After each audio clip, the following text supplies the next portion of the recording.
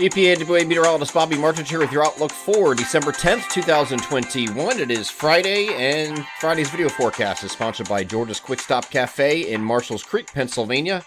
They are on Milford Road, which is also Route 209 in the Stroudsburg area of Monroe County. They are your one-stop shop for food, beer, wine, and fuel.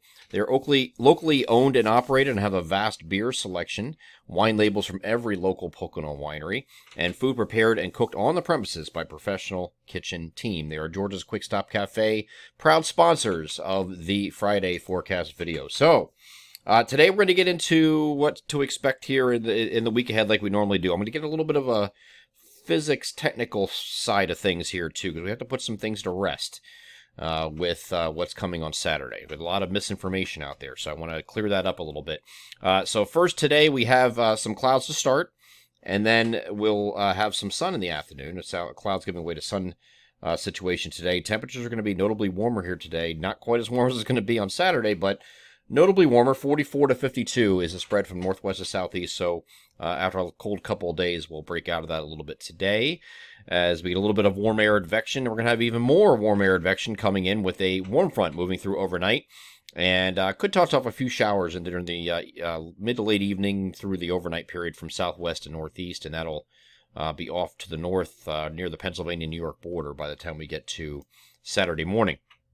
Now, Saturday is going to be cloudy for the majority of the day until later in the day when we have the cold front moving through, and I'll give you timing of that here in a second. Here's that strong cold front, and is being driven by a strong area low pressure in the Great Lakes region. Okay, so this is going to move eastward, and then late in the day and evening, probably early to mid-evening, is the time frame from west to east here, and then this will move through, and then it moves off the coast rather quickly. So by the time we get to Sunday, we are back to partly cloudy skies and temperatures dropping back into the 40s for highs after we are 62 to 70 here on Saturday. The reason for that spike in warmth there is because we are is warm air advection, very strong warm air advection that is coming in ahead of this front. Strong southwesterly wind flow, and that's going to get these temperatures up. And again, you had this low pressure here. The warm front situated like this at this point. Cold front is very obviously, you can see, is right here. So we're in that warm sector. You'll hear us talk about warm sectors all the time. We're going to be that warm sector for this particular system. Now, this is a system coming in December. It is not coming in September, okay? If this were September, we would have a severe weather threat today. I don't think we're going to have that severe for Saturday, I should say. There's a lot of talk about severe weather here for Saturday. We're going to be organized line of storms moving through, and convection and tornadoes, and come on. Anyway, so I'm going to show you why that's not likely. Okay, so this is I already showed you this moving through. Let's go over to the NAM here just to show you what this is doing. Here's those showers, few showers moving through during the overnight period. This is with the warm front, warm air advection. Okay, that'll lift off the north. By the time we get to Saturday morning, it'll be up near New York State, so you'll have maybe a leftover shower early in the morning across New York State, and that's it. Here's our cold front line out here in western Pennsylvania as we get, this is looking at 10 o'clock in the morning on Saturday. Moving this forward in time, I'm going to move this all the way up to here, which is 4 o'clock in the afternoon. At 4 o'clock in the afternoon, you'll see a squall line with this, okay? This isn't a tremendous amount of rain with this. This is just like a squall line you would have in summertime when you have the severe thunderstorms moving through. The problem is, they're not going to be severe. It's going to be a repeat of what we saw on Monday, where we had, maybe a little bit breezy out ahead of it, maybe 15 to 25 mile per hour winds. But then when the front hit, you knew it hit because the winds just went right and took off. And you had a big surge of wind, and then a couple hours after that with some cold air advection wind that followed it. That is exactly what we're expecting out of this. Okay, it's the same kind of deal.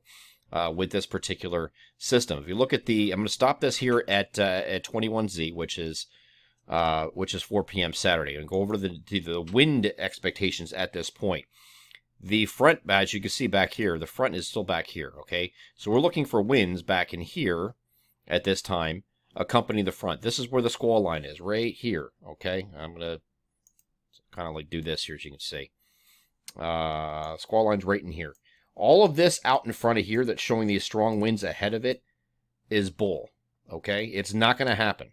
You're not going to have the strong winds out in front like this, showing to be just as strong as that squall line. And the reason for that is because you have a temperature inversion, a well-defined temperature inversion, up at about 4,000 feet above the ground, okay? And you can see that on the soundings here. If you ever look at these, if you're one of those weather enthusiasts that are really into the soundings or trying to learn something here, this red line represents the temperature as you go in, and then on the left-hand side of the column, it's a different altitudes as you go up in altitude, okay?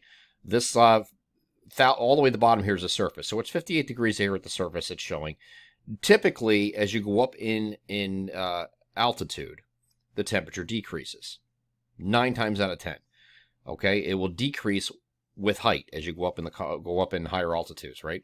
So in this case, we have an inversion, and see this little tick where it goes to the right here, and the temperatures actually it's decreasing to a certain point. Once you get to about 4,000 feet, though, the temperature goes up even more than what it is at the surface. So you have that's called a temperature inversion or a capping inversion.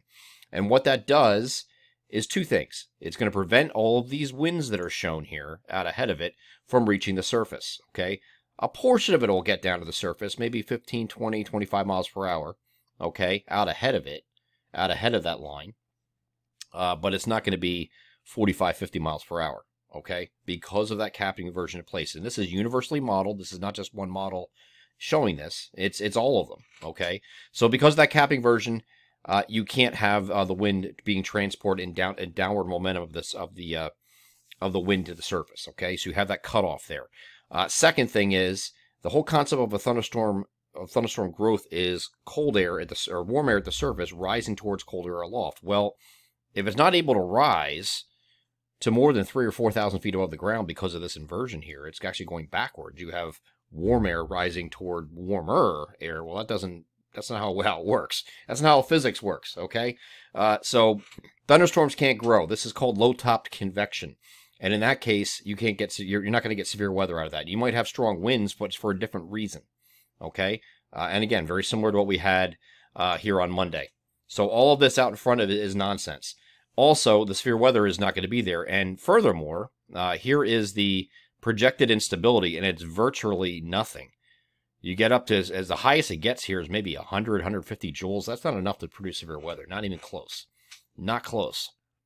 Okay, you probably won't see lightning in most cases. You could see an arbitrary flash here and there with that when a line moves through, but I wouldn't bank on it. So it'd be little to none in lightning. Okay, so this is low top convection, and there's no severe weather potential. There's certainly no tornado potential with this. Just because the shear is high doesn't make this a severe weather day. So I'm going to move this forward from this point. Again, this is 4 o'clock. Here is 5. Here is 6. You still see a squall line here at 6 p.m. Here's 7. Here is 8. Just moving through far eastern Pennsylvania at about 7, 8 o'clock here at this point. I did meet up with Mike at Lowe's today. I met him today, and he was asking me about the timing. He has an event here on Saturday evening, so if you're watching, it's looking like 7, 8 o'clock is now looking like the time frame for that for your event to try to dodge around that.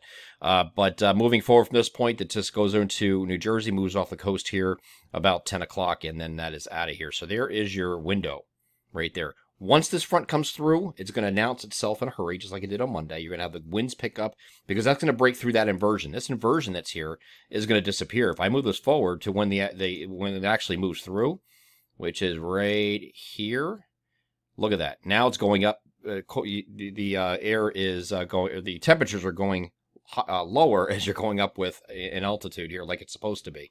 So all of those winds can now break down to the surface. So this is going to cold front, when it moves through, is going to break that cap, and that's why you're going to get that sudden rush to the wind, because they're now able to be transported down to the surface, those stronger winds.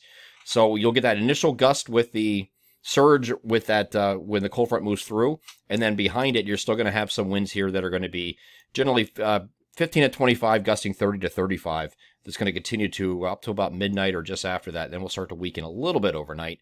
Still breezy into Sunday morning a little bit.